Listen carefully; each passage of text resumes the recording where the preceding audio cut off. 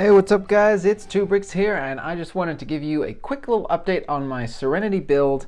The first video that I showed you guys gave you kind of an idea of what the scale is going to be, just in terms of laying out some numbers and stuff, but I wanted to give you guys more of a visual representation of how the ship is going to be. And so what I did was I quickly used the stage that I had created before for the bridge slash cockpit, and I just expanded on that a little bit. And so I've just worked on creating this area of the ship because I wanted you guys to have more of an idea of how the final kind of scale is going to be for this bad boy. So keeping that in mind and kind of extrapolating from there, I have done this. Now, everything you're seeing here is fully temporary, in progress, all that stuff. Things are subject to change, of course. That's just how it goes when you're assembling a model like this and you don't really have exactly a concrete plan. This is one of those things where I've done measurements for the different sections of the ship, and now I have kind of a rough roadmap, and I'm just going to flesh everything out kind of as I go with just a few key kind of measurements as a guide for that. So I know kind of the length that I need the face to be, I know the overall width, I know the width of the window, the length of the window, etc., etc. So that just lets me kind of have a roadmap in my mind as I'm building, but I'm still pretty much building straight ahead as I normally do, without too much forward thinking in terms of that. So Serenity's face is a very important kind of feature of the ship. It's one of the most recognizable parts, and I think if you don't get that right, then the ship isn't really going to come together the way that you want it to. So that is what I decided to focus on first. And since I have this kind of rough mock-up of the whole thing, looking pretty complete-ish so far, I just wanted to give you guys a little look at it so you could really picture in your mind how large the ship is going to wind up being.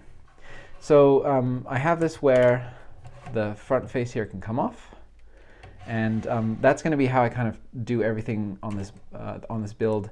Everything's going to be kind of modular and removable, and so each of the sections you'll be able to get really good access to see all of the little juicy interior details. Let me just reframe this up a little bit, give you guys a look at kind of what I had done from before, where I expanded on that stage that I had showed you, where I just laid out some seating area and the kind of control consoles. I have a couple of spots here for Wash's dinosaurs, obviously, gotta have those. And I just wanted to give him a little control stick in here too, because it felt weird for him to not have anything to hold on to immediately in front of him. But yeah, then I just expanded that out with the side walls here, the detailing at the front here, little antennae off to the side, and the dish in the front here, and of course the solar panels. And this is, you know, obviously, like I said, not final, but it is an indication of the kind of scale that you're going to be seeing from this whole project. And even though it's fairly quickly put together, I just thought it was worth showing you guys. So yeah, as I continue to go through, I'm going to give you guys updates, hopefully more substantive ones as we continue. But the other thing I wanted to announce is that I have the instructions ready to go for my mini scale Serenity and for the this guy, the Flying Mule. And those are going to be posted in the description below, and I'm going to actually include them in the previous video's description as well, just in case anybody happens to be watching that one first. You can get the instructions right there as well. It'll be in a downloadable link where you're going to get the PDF instructions and the digital model, so that you can order the parts if you want to make one of those yourself. The reason I'm giving those out to you guys for free is because I really want to inspire the kind of love and passion for this project that I have, and for you guys to be able to have your own version of the models that I'm creating along the way. It just, yeah, it's just something that's, I don't know, something that's cool to me, and hopefully, you know, you guys are going to get inspired as well. So the only thing that I do ask is, if you are enjoying the video series so far and you're excited to see the progress on Serenity, to just share it with your friends and help the channel grow. We're really doing super well with subscribers right now. We're well over 500, and that's super duper awesome. I can't thank you guys enough. And the next goal I'm obviously trying to hit is 1,000. It'd be really cool to get to that number. It would be a real validation of the work that I'm putting into the channel.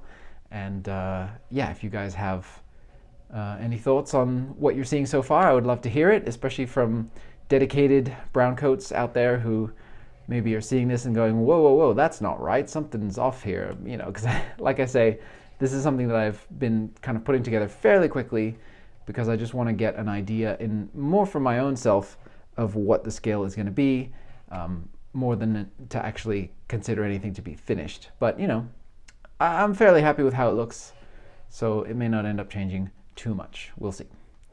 All right, you guys, so that's it for today. It was just a quick one, and if you guys enjoy the video, you guys know what to do. Do the old thumbs up business, share with your friends, subscribe for more videos if you're new to the channel, and if you are new, hi, welcome.